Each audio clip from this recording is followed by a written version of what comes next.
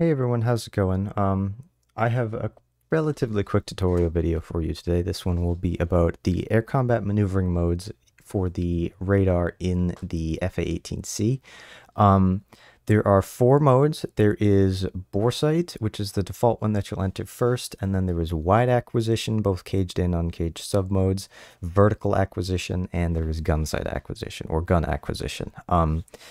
Uh, Controls we are going to need, you'll need to go into air-to-air mode. You can bind a control for this, or you can just press it in the cockpit. Gun trigger second detent to shoot your missiles.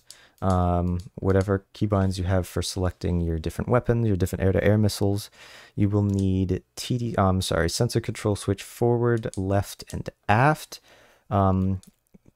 Additionally, you will need throttle designator control depress, and you will need undesignate nose wheel steering switch. So I'm just going to pause this here. So I go into active pause. So first thing we'll do is go into air-to-air mode. You need to have your HMD off for this. If you have it on, then it will automatically look for targets with your HMD, which is not the point of this. I'll select a Sparrow here. The first mode that we're going to be doing is bore sight. So we will enter that from air-to-air mode by pressing sensor control switch forward. You see we have this dashed circle on our HUD, which commands plus or minus 1.7 degrees above the waterline and 3.3 degrees in azimuth, and this will automatically lock targets out to 10 miles when you get the target roughly within this circle here. The next mode, I'm just going to go through these fairly quickly, is vertical acquisition. You will enter this from the ACM mode that we're in. You'll press sensor control switch aft, and this commands 6 degrees azimuth and minus 13 degrees and plus 46 degrees in the elevation. That's its scan zone that you can see outlined by these vertical parallel dashed lines. This will automatically lock targets once they are in this area out to 5 nautical miles. The next one, wide acquisition, which we will enter by pressing sensor control switch left. You can see that indicated by this rectangle here on the HUD. That will scan out to 10 nautical miles and automatically lock targets that are within the area up to 10 nautical miles. 60 degrees azimuth, plus 6 degrees and minus 9 degrees relative to the waterline. Additionally, when you roll the aircraft, you'll see that that rectangle stays slave to the horizon line there. So it does not move when you roll, whereas the other modes will. So I should show you that. Actually, if we go into vertical, you can see as we roll, it stays slave to where the aircraft is pointing and how it's rolling. Additionally, in our wide acquisition, this is the first submode, which is called caged. We can also enter uncaged mode by pressing TDC depress, and you can see we now have this kind of crosshair that's up here. This first little line here indicates plus 15,000 feet. This is plus 30,000 feet from where we are. Same with this minus 15,000 and minus 30,000. And we can slew this around and try to fine-tune where the aircraft that we're looking for is. If you can see it and it's not right in the middle, then it's helpful to be able to slew this around and fine-tune the airspace that you're trying to scan in. Additionally, our final mode is gun acquisition, which we will enter by selecting the gun, and this will scan out to I'm sorry, I'm just reading something off of my other monitor. All of my notes and things that I have about this. So this will scan out to 5 nautical miles as well, and it commands plus 6 degrees and minus 14 degrees of scan vertically, and 20 degrees azimuth. So we have a F-16 on our 9 o'clock over there somewhere. I'm just going to find roughly where that is. It's going to start turning back towards us. Alright, so I think we will acquire this target with the,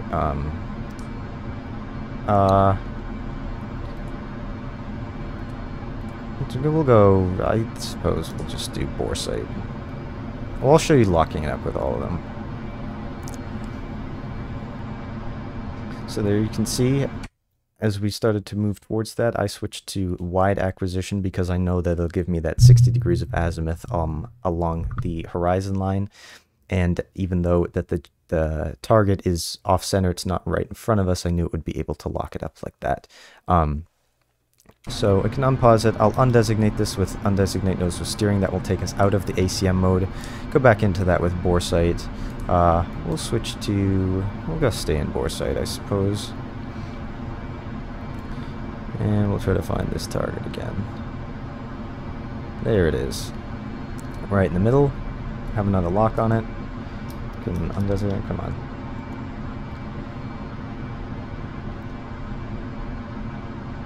And there we go. I'm sorry, I was just fiddling with controls. It was not doing what I wanted it to do. And additionally, with vertical acquisition, same thing. As I'm rolling, I know I have that plus 46 degrees of that it will scan vertically. So I know that as I'm pulling there, I'm sorry, not plus 46. Oh yes, plus 46. Okay, I'm sorry. I know that it would be, even though it's in front of me, kind of at my 12 o'clock high up here, then I can still engage that mode, and it will be able to lock that target before I can get the nose on. So we got a lock here, and press and hold trigger second detent, box 1, maintain this lock here, keep tracking it.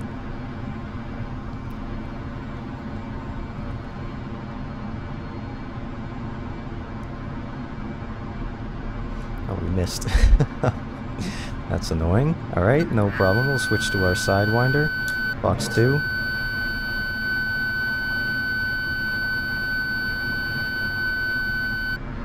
And that's splash 1 F16. Switch to AMRAMs because that's very annoying. Anyway, I hope this was a helpful, informative video for you. I'm sorry, I know I was looking off to the left a lot because I have the numbers and things for the different degrees just up on my other monitor just so I can read them and not forget them, and I still forgot a couple of things. But anyway, practice these. It's definitely very useful to be able to switch through these different modes.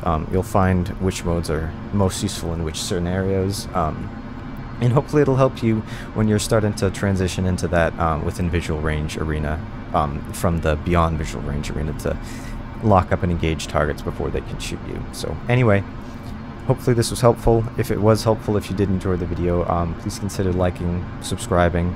It really means a lot to me when you do. We're almost at 400 subscribers. I would love to hit that mark by the end of the year. But yeah, anyway, have a good one, and I hope I'll see you in the next video.